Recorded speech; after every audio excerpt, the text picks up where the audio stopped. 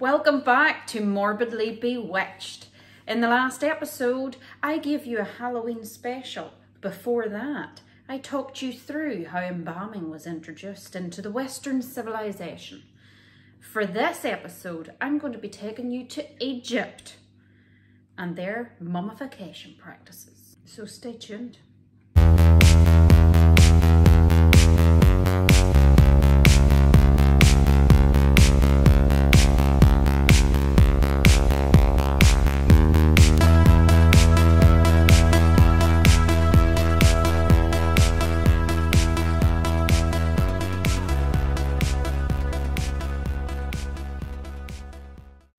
Embalming. Yes, here we are again. Something that most people only ever associate it with Egypt, especially mummification. But I'm going to explain to you just how different the Egyptians cared for their dead and why. Embalming practices in the Western civilization bear no resemblance really whatsoever when compared to the Egyptians. So why is that? Well, when we embalm bodies here, we do it for three main reasons, and that is sanitization, preservation, and presentation. But religion doesn't really come into it. In Egypt, it's the complete opposite. Their embalming practices and their mummification is solely revolved around their religious beliefs. We embalm our deceased so that we can view them during a wake, with the process resulting in a more aesthetically pleasing appearance, without the troublesome worries that usually goes with decomposition, like the smells, the change in colour. Essentially, with all intent and purpose, to freeze frame our loved one for a temporary small moment in time so that we can mourn our dead under a much more prettier facade, albeit temporary. Our religions over here are so diverse.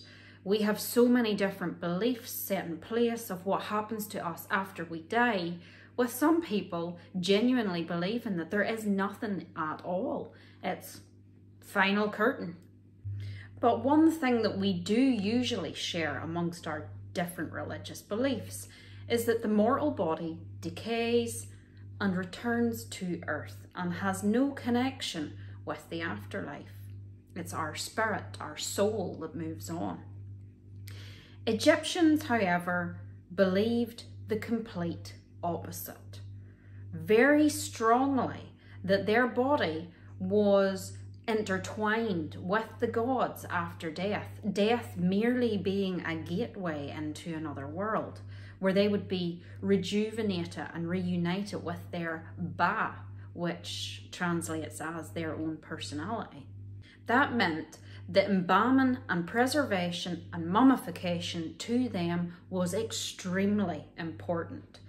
It was a ceremony carried out by sacred high status individuals, and many spells and rituals are also carried out during the funerary process.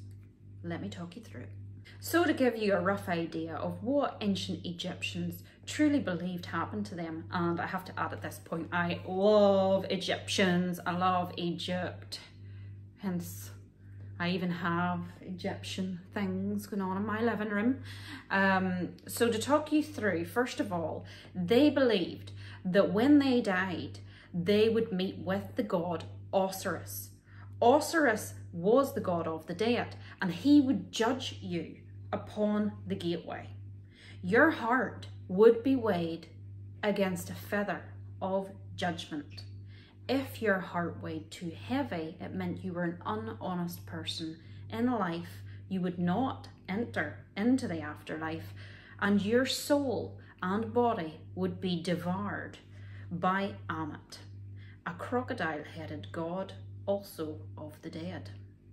If your heart weighed evenly with the feather on the scales of judgment, then you would be deemed fit for the afterlife and walk past the gateway into the field of reeds and a luxurious afterlife awaited you there. Mummification by embalmers is believed in Egyptology to have started approximately 3,000 years ago, meaning late Second Dynasties and the beginning of the Old Kingdom. So roughly 2686 BC. Before this, because of the complete lack of humidity in Egypt, the dry air, the environment, mummification was a naturally occurring process.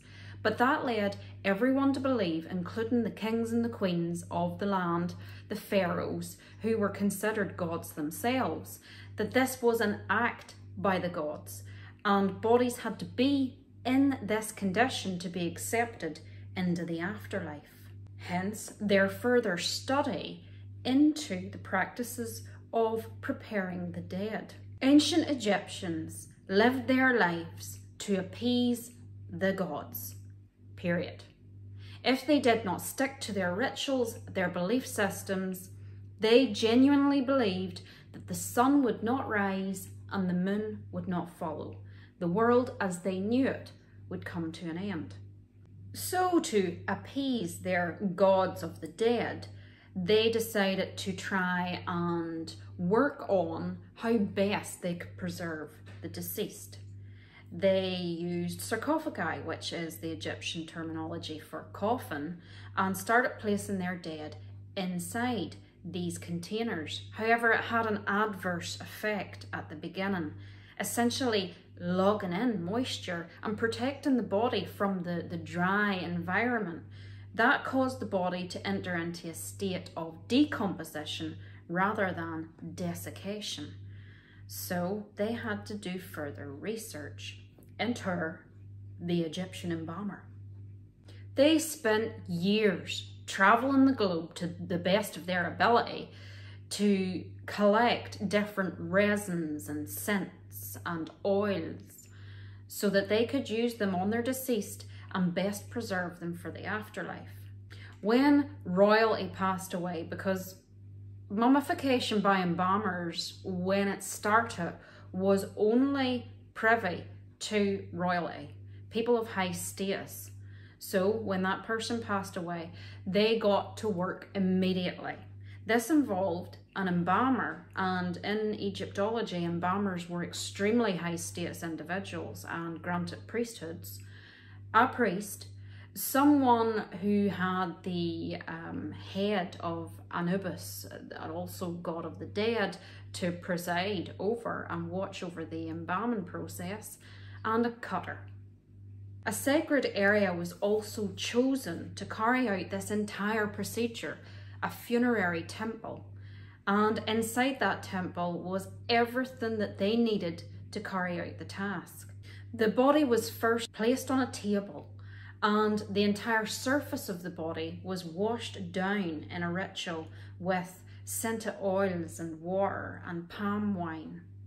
Now, because the embalmer had such high status and granted priesthood, a cutter was employed to do the dirty work, so to speak, because the removal of the organs and the incision at the side of the body was still deemed desecration of the dead and beneath the role of the high status embalmer. The cutter made an incision on the lower lateral flank of the abdomen, and from there they removed every single organ from all of the internal cavities.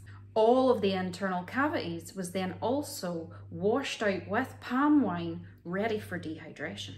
The dehydration agent that was used in all mummification in abundance was called natron. This was a naturally occurring salt mineral that they harvested from riverbeds right across Egypt. Their favoured oils and resins that they'd gathered from across the globe were things like frankincense and myrrh and cinnamon to stave off fungus and bacteria, and resins like cedar and pine. Now, what of all the little organs that has been removed? Well, they each got their own little individual home. Miniature coffins or jars called canopic jars were carved with the head of the 4 sons of Horus to house organs. Imseti, the human-headed god, was for the liver. Hapi, the baboon-headed god, was for the lungs. Duamatef was the jackal-headed god for the stomach. And Qebhsennuf was the falcon-headed god for the intestines. All of these organs individually, through a ritual again, were washed with palm wine, packed with natron, wrapped in linen, and then put into their appropriate jars. These jars were then put into a canopic chest, and this would sit beside the sarcophagus of the beloved pharaoh. All other organs, like the kidneys and the pancreas, were not deemed important enough by the Egyptians to be kept, so they were disposed of, apart from the heart. The heart was washed and rubbed in different resins and oils, packed with natron and put back inside the chest cavity, because they believed that the heart was the seat of all consciousness to do with that being and contained their ba, their personality. It was also needed for their entry into the afterlife, when it had to be weighed against a feather by the god Osiris, so they needed it. An iron hook was then put up inside each nostril. The embalmer could not damage any external features. That was a huge no-no.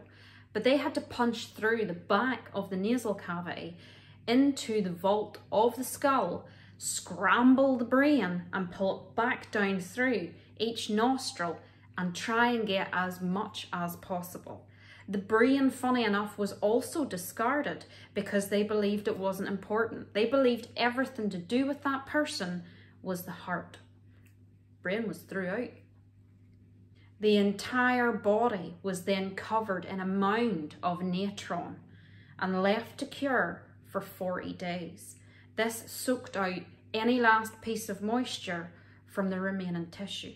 When the time was up, the priest and the embalmer went back to the funerary temple and they carried out further rituals, magical spell casting over the body, and began to clean the body from the natron and start rubbing it with different scented oils to guard against fungus and bacteria. Empty cavities were packed out with leaves and straw.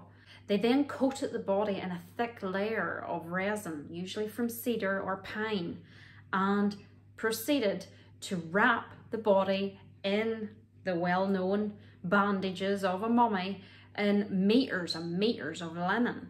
This could take 30 to 40 days, again on top of the curing process. Thicker resins were even used for an Egyptian form of extremely early plastic surgery, where they would fill out areas that they thought looked like they'd collapsed, like the arch of the nose, the bridge of the nose, the cheekbones, things that they thought again was extremely important in the afterlife for them to look their best. The final and extremely important part of the funerary process by the embalmer and the priest was the opening of the mouth ceremony. Because let's face it, they went through all of this work, but upon entering the gateway and getting into the afterlife, you're not going to do very well if you can't speak or eat or see or hear or defecate or anything. So they used specific tools touched against certain parts of the mummified and wrapped body to allow that person to receive sustenance in the afterlife, converse in the afterlife, see and hear and do everything that they would have done on this mortal plane.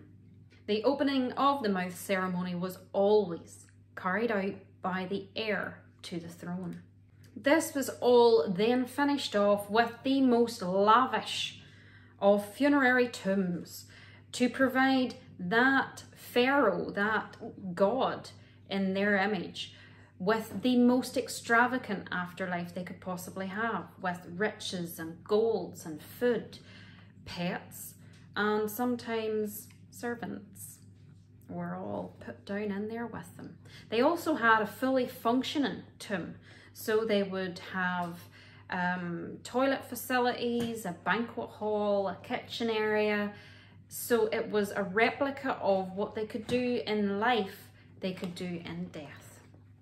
To give you an idea of just how sacred the ceremony of death was to the Egyptians, it wasn't until the ancient hieroglyphic text was deciphered by the French Egyptologist Jean-François Champollion in 1822, September 27th, after extensive studies of the Rosetta Stone, that there were no true texts depicting what happened by the embalmer during the funeral process. Everything else in that person's life was carved in stone, quite literally. What they did during their life, what they reigned over during their life, the gods, their home, their family, their battles, but never their funeral practices. It has taken us years of study and the advancement in our own technology to get to where we are today and know what we know now, because they just didn't write it down anywhere. So sacred was this text. So as you can see, embalming as we know it today and the ancient Egypts and their embalming practices and mummification could not be any more different. But I have nothing to compare it to, I hear you ask. Join me in my next video, where I will be explaining to you how we carry out our embalming procedure today in the 21st century. And you will be able to then compare the sheer difference between the two. I hope you enjoyed the video. Please subscribe and I will see you soon.